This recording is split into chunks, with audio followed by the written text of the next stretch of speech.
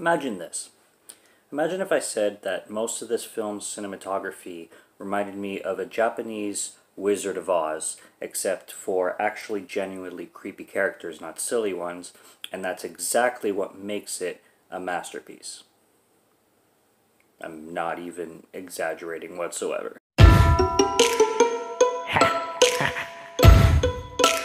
Here we go!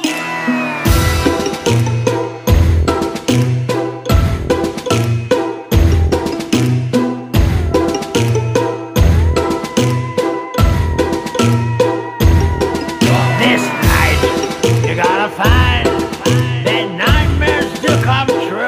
We will find you. Trick or treat. This night, you gotta find that. What is going on, guys? Welcome to 31 Days of Horror Year 3. This is day 21. I am Morgan Film Fan. Let's jump into some scares, shall we?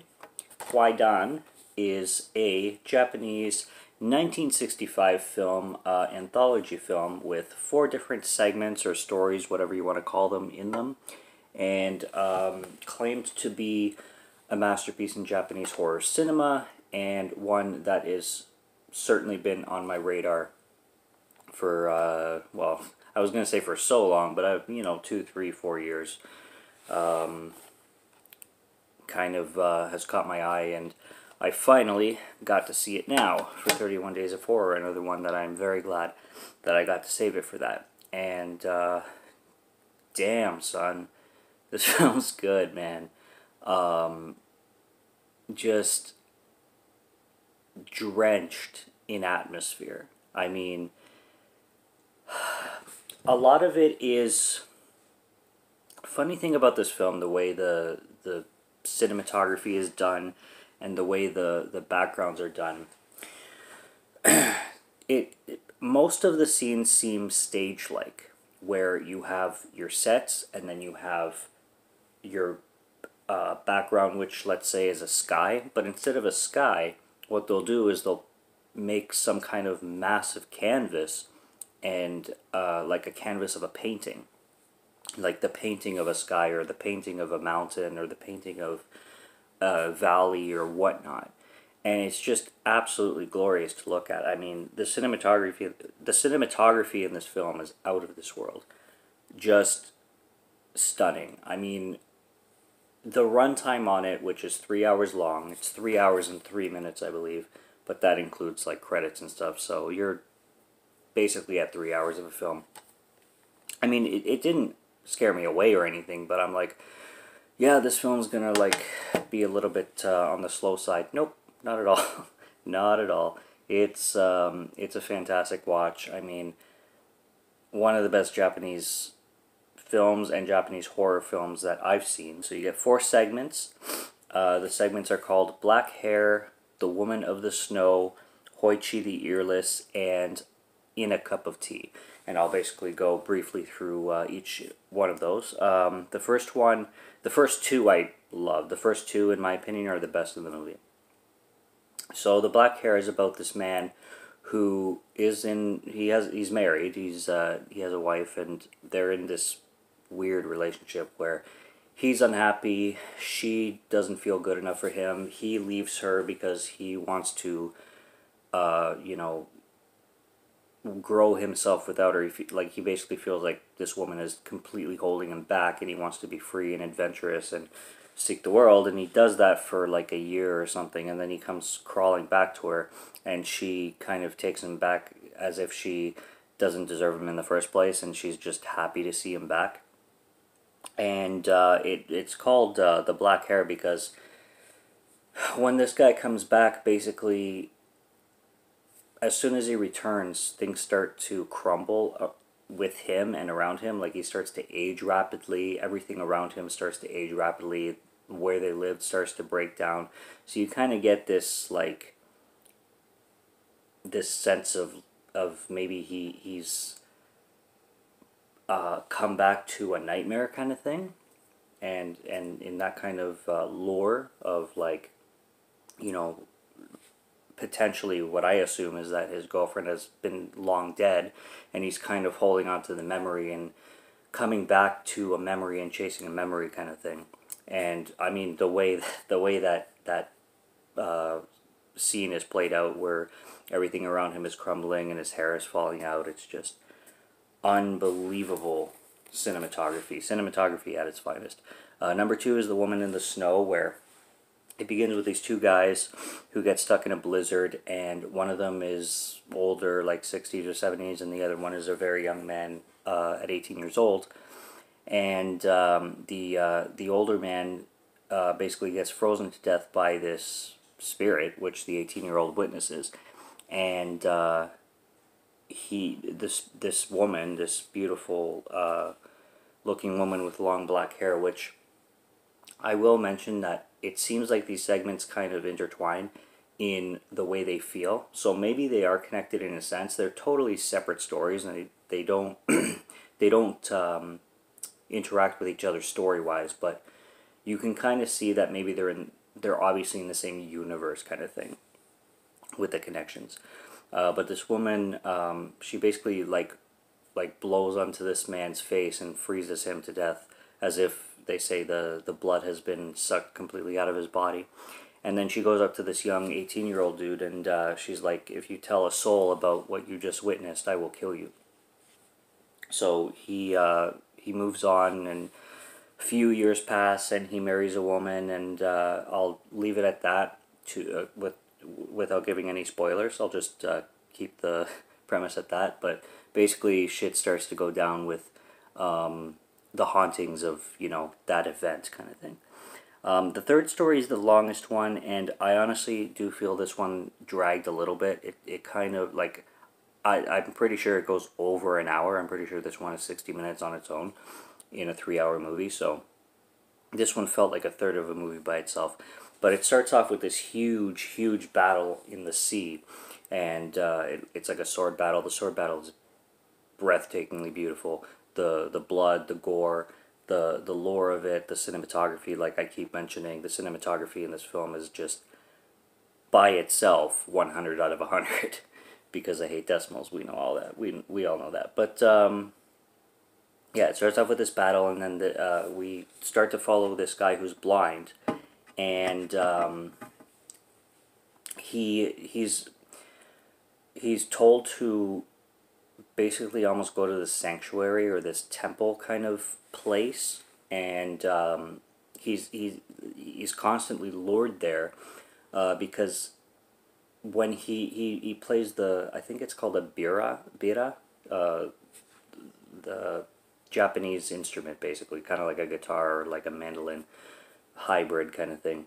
But when he plays this music and he sings, the whole event that happened years before kind of reenacts itself, and he's led to this worship place to kind of reenact it all the time, and it leads to the reenactment of the battle kind of repeatedly. And there's a lot of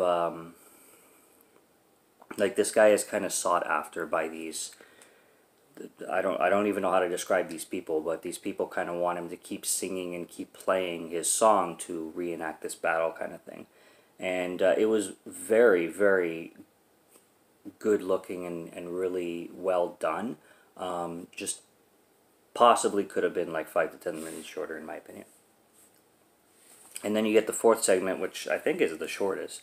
It's called the In a Cup of Tea, and basically this guy just keeps seeing ghostly images. If you haven't noticed, that this film is a ghost story, so every segment in this film basically in one way or another revolves around ghosts. And this guy, he keeps seeing these ghostly figures in his tea, in his water. Every time he looks into the tea, it's this smiling face at him. And people in the town think he's going crazy, or he's seeing things, he's hallucinating, whatnot. And these things keep escalating and escalating until the point where they start to become actual figures. And he has like battles with them, but he's the only one that can see him up to a point, because, by the end of the segment, other people start to see him and start to realize that he's actually not crazy, that these things are actually happening. And it's kind of it's an interesting one too. I mean, I'm not going to say the third one is my least favorite, but the one that drags a little bit, because it was beautiful too. I just found it kind of overstayed its welcome in a sense. Easily, stories 1 and 2 are my favorite. Easily, they're masterpieces. And then the third kind of dragged, and then the fourth was just kind of short and quick. Kind of, it felt like they just threw it in there. But it was still cool. Like, it was still well done, and it really wrapped up the whole Kwaidan experience really well. There goes another candle. I like that smoke though. But yeah, that's Kwaidan. It's an absolute masterpiece. Like, absolute masterpiece. This is going to be the highest score that I've given so far in a review. I'm going to come in with this one at 98 out of 100. Why out of 100? Because I hate decimals, and it absolutely deserves a 98 out of 100. Need I say more? I usually, like, I would say 100 out of 100, but I tend to give perfect scores to my favorite films of all time. So if it's not there, I'll generally stick to 99, 98, even 97, but 98 out of 100 is quite an understatement for how good this beautiful film is. And in the words of Nicholas Winding Refn, the director of Drive, Only God Forgives, The Neon Demon, and the Pusher trilogy, he says, if you ever want an amazing ghost story, just leave it to the Japanese.